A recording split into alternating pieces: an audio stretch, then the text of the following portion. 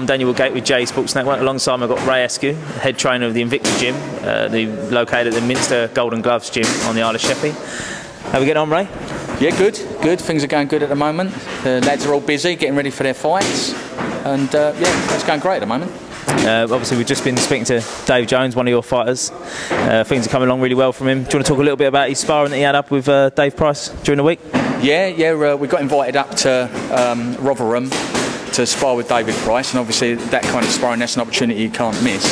And we went in there. The first thing you notice about David Price is the size of him, 6'9", uses his reach brilliantly. Dave's never the shorter person in the ring, and for the first time he had to see how it feels for the rest of us.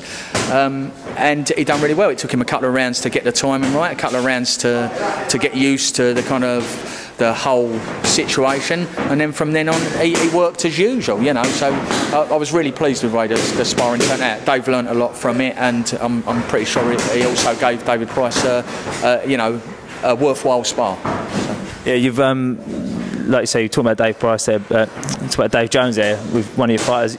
You've got a couple of good fighters over here. Unfortunately, Ollie Edwards, one of your boys, he's had to pull out of an injury on this next show. But like we say, you've got some good fighters here, and the Sunday morning sessions are starting to become quite busy, as we can hear in the background. Yeah, I mean, one of the things that we're doing at Minster Golden Gloves is we invite anyone along on a Sunday morning. We're starting to do it at 10:30 in the morning now. We was doing it at 7:30, but because people have been travelling from quite a distance, and it's a little bit hard on them to ask them to get up at 5 o'clock in the morning or whatever to get down here. So we're going to start it at 10:30 AM. There's absolutely no politics involved in it. So what we're saying is, it's boxing. We are boxing. We're not doing kickboxing, MMA or anything else. It's boxing, and we want people from professional boxing, amateur boxing, unlicensed boxing, whatever. We want to bring them in with us and see if we can get them interested in professional boxing with JE Sports Network, etc. And they've got to be seniors, because we are interested in professional boxing, but we're going to show them and show what we do here, and it's a really friendly. You know, you've been here yourself, Dan, as a fighter as well as in this role.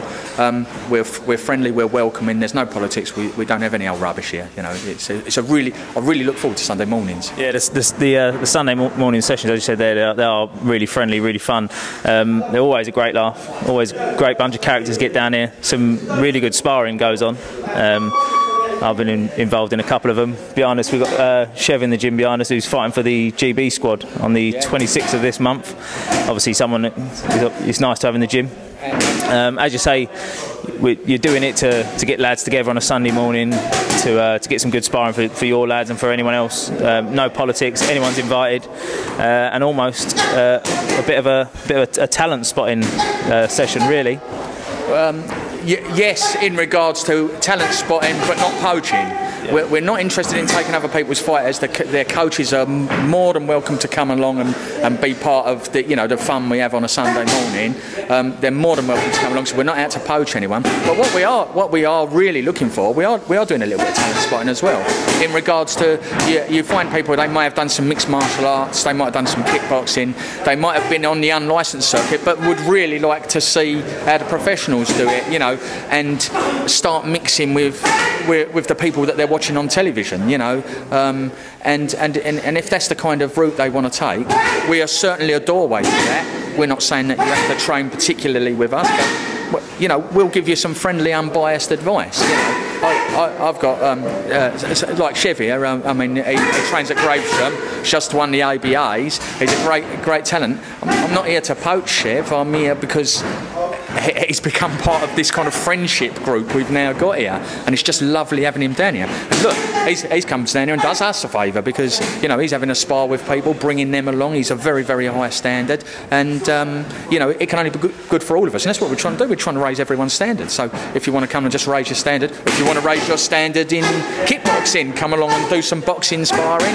and who knows where it'll take you. That's right. Yeah, you mentioned you're not poaching fighters. What I was getting at was that you're really what's happening here on a Sunday morning is that the JE Sports Network promotions, they're actually looking for more fighters in the Kent area. You're obviously well, as we spoke about before, you have got room to take on other fighters. Absolutely. If their current training situation wouldn't accommodate a professional boxing. But you're obviously not looking out to take professional boxers off other trainers, but you're more than welcome.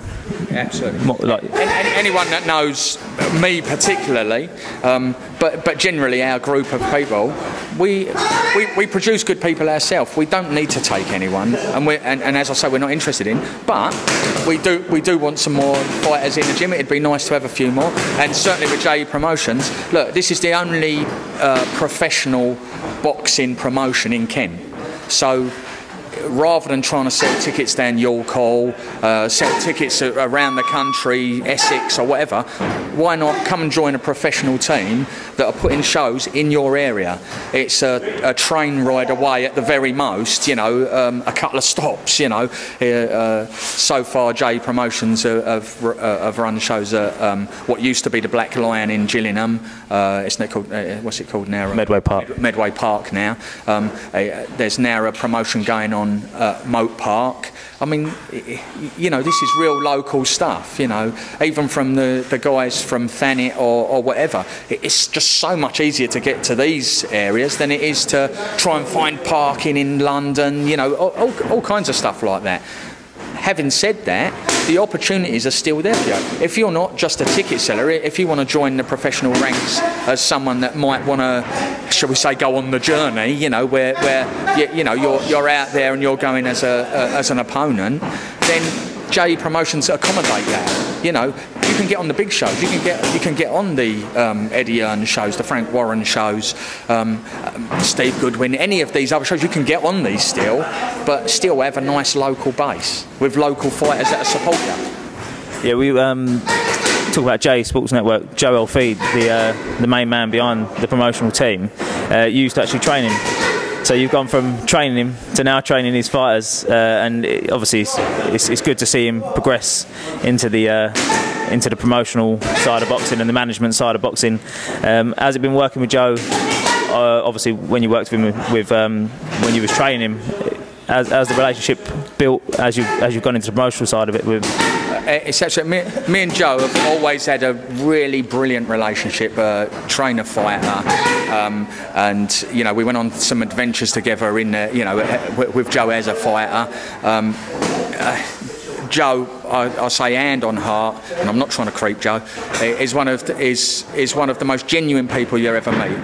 There's absolutely no nonsense about him. He's friendly. He'll give you everything he can possibly give you.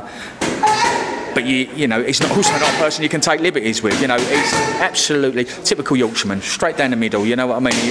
What you see is what you get. And I've had a brilliant fight relationship with him. You know, training him as a fighter, and I'm having a brilliant relationship with him as one of the trainers in part of his network, and it's a real family feel. I've got to say that. I mean, with all the lads that pop in from that Joe promotes, wherever they're from. They come down from London, Essex, from up north occasionally. They're real. It's real family feel about it. It really, unusually for professional boxing, I've got to say. Yeah, Joe's like the daddy of the JE Sports Network, yeah. And as you know, we all know you as Uncle Ray. Well, I do anyway. I don't know if anyone else calls you. People call me a lot of other things as well, funny enough. But yeah, Uncle Ray's one of the better ones, I must say. But you know, we've got people within the gym that actually have worked with other promoters as well, and you know, I mean, you know, I train Gavin Tate, and he's a Mickey Elliott fighter and that. But you know, he still kind of is incorporated within the group because, like I say, this whole gym is about non-politics. You know, we're involved in that. We are a JE Networks gym. That is what we are, and that is what I'd encourage all the people involved in it to be part of, because I just see it's such an important step for professional boxing in Kent. I really do believe this is going to change the whole map of boxing concern in Kent. You know, all of a sudden we've got an outlet now where we can dictate it a little bit. You know, I don't want to have to travel to Essex every month or whatever to have a fight. I want to get out of my door, jump in my car, and do a $5's worth of petrol. Yeah, for me personally, without being too biased, obviously working alongside Joe, I've boxed on a couple of shows. I've always been a Mickey Elliott fighter myself, but I will say for fighters in Kent at the moment, Joe Elfie's looking like the most promising option as far as pushing your career on. We mentioned earlier you're training out of the Minster Golden Gloves gym.